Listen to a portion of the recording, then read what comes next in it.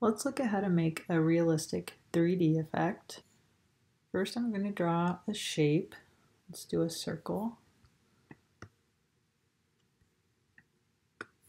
And we're going to create a gradient. So I'm going to select a color bar, holding down Option, select another color. Now I'm going to select this other gradient slider and choose another gray. I'm going to rotate it 90. Now go to your direct selection tool, V, and holding down Option, click Shift, drag to create a straight line. Now going to the blend tool, W, or your blend tool here, click on both objects. Now double click on the blend tool.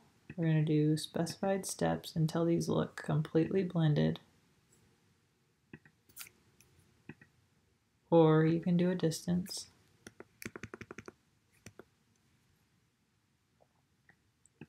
Okay.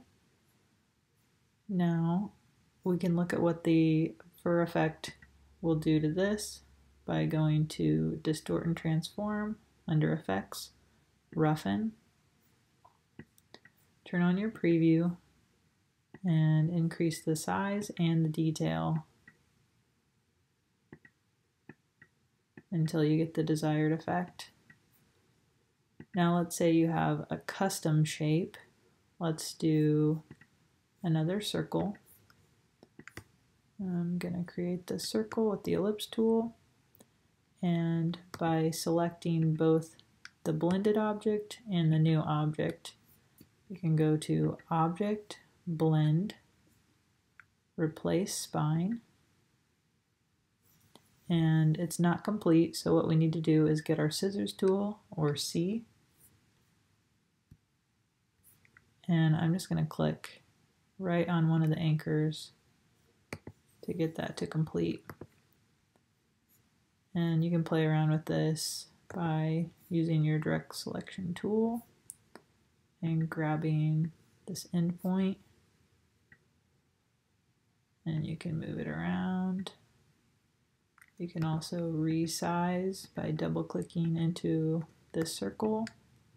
I'm holding down Option Shift and dragging inward. So we've got a tail. If you want to edit the effect later, you can go to your Appearance and Blend. Now click on Roughen and Preview to continue adjusting.